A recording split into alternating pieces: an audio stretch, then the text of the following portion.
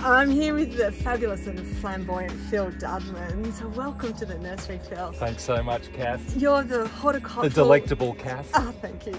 You're the horticultural editor for Gardening Australia. You're the host and presenter of the ABC Good Gardening on our local radio. You do all the talk shows and presentations around the country in gardening. So you really are just the go-to man for gardening questions. I'm chief cook at home. And chief cook, there you go. So, but most of all, you're actually a gardener. How did you get into it? How did you fall in love with gardening? Wow, well, that's a bit of a long story. Look, you know, looking back, right back to my childhood, I did have connections with plants and, you know, things like hibiscus, and there was honeysuckle, there were mangoes in the garden, the neighbours were growing dahlias and, you know, all these sorts of things. And, you know, I just thought that was a normal thing, but it wasn't until I was much older that I realised kids weren't really into plants, but I was following them. And I think once I hit my teenage years, I took an interest in native plants, particularly things that were bird attracting and wildlife attracting. And I remember doing a little makeover of the family garden using these plants, but that was just something to do. So you started with your own little garden then? Well, no, I just sort of took over. Oh, okay, this is my garden now. yeah, look, I was a cricketer and I used to mow the cricket pitch out there. So I took an interest in mowing, and I took an interest in putting in, you know, native plants in the garden. And look, this was the late 70s, early 80s, so that was a big deal. It was like very trendy in that time. I just sort of got into it, but I didn't really think much of it.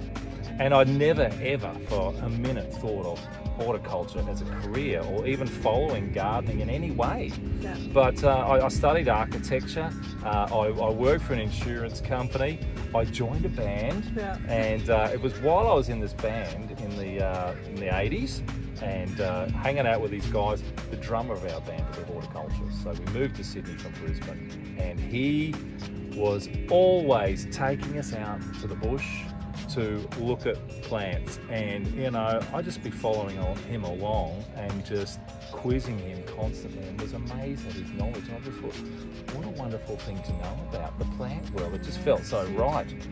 Travelled overseas, came back, it's a long story, but anyway, got back to Australia. I was about 26 years old, and I thought, what the blooming heck am I going to do now?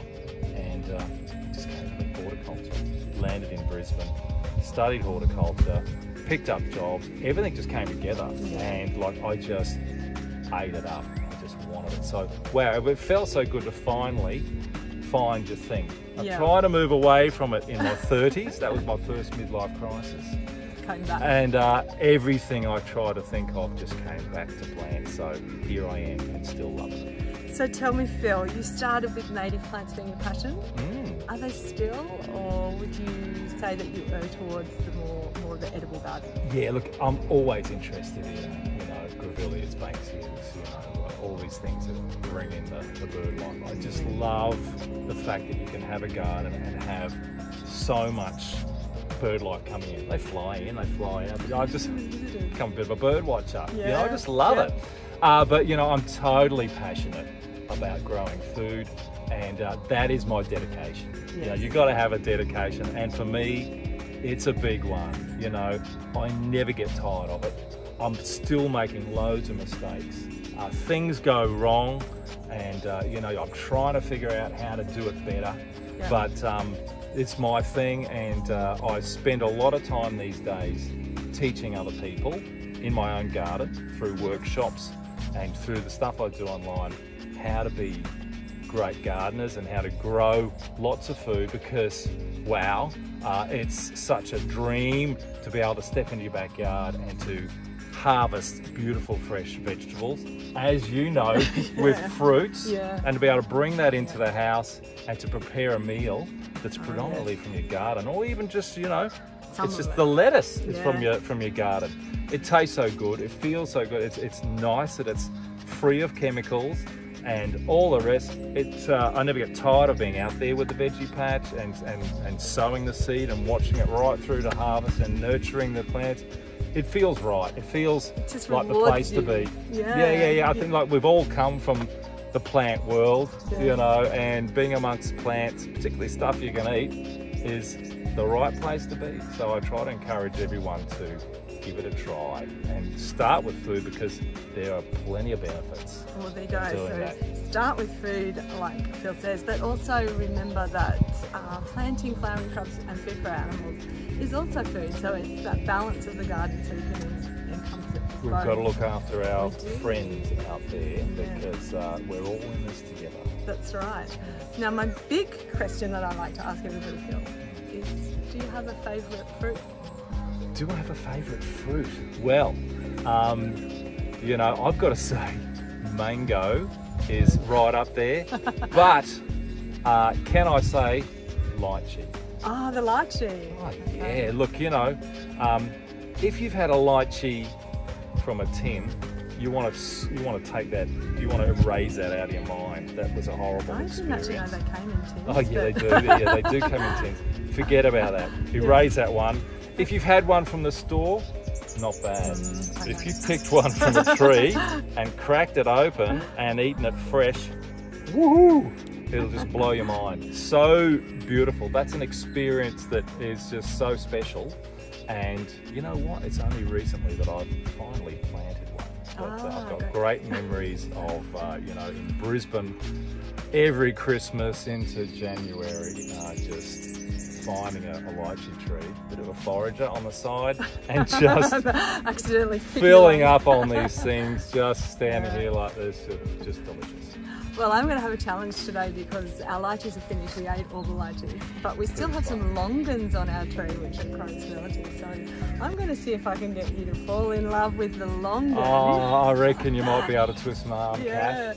To see if you think it's as great as a lychee is. Yeah, we'll see how we go. Yeah. It's going to be a tall order, but we'll give it a try. What would be the one big tip that you would say to people out there who are sitting on at their computer thinking, oh, I'd love to grow a garden. So what's Phil's #1 tip for growing your own food? Start small. Start small. Start small. Look, one of the things that really upsets people and turns people off growing food or gardening at all is when things go wrong, you know. And hey, if you had time, we could tell you, like, you know, that's a whole series on things that have gone wrong. Yeah. And that's how you learn. But you don't want too many things to go wrong, because it can become really disheartening. So start with something small. If you just want to grow some ornamentals or a fruit tree or whatever, and you've got a balcony, get a pot. It's an easy way to start. You don't have to dig the ground, you don't have to prepare the soil, you don't have to buy much. A pot, potting mix, grow some herbs in it, grow some lettuces in it, whatever. But look after that thing, like it's your little brother or sister. Love it. And know that if you look after it, it's going to reward you. And learn, like, oh, what's going on? Okay, it's wilting or it's not performing, and what do living things need? Fertiliser. Oh yeah, I'll give it some fertiliser, so it needs a bit of feeding. So all those things you can learn, and once you learn a little bit of that and become successful and experience that joy of harvesting or just watching it flower, or, you know, having something green in your space, start building on that and build gradually, and eventually, you know, you'll have 12 garden beds full of, and you'll be growing all your own food, and you'll be a master. And you'll be an expert, just like you. Yeah. Thank you so much, the fantastic, fabulous Phil Dudman. Thanks, Kath. Lovely to see you. Thank you. My name is Kath Kermode. Thank you for watching this video. I do hope you've enjoyed it. Please click on the bell to subscribe to our videos so you don't miss any, and keep watching here at daleysfruit.com.au.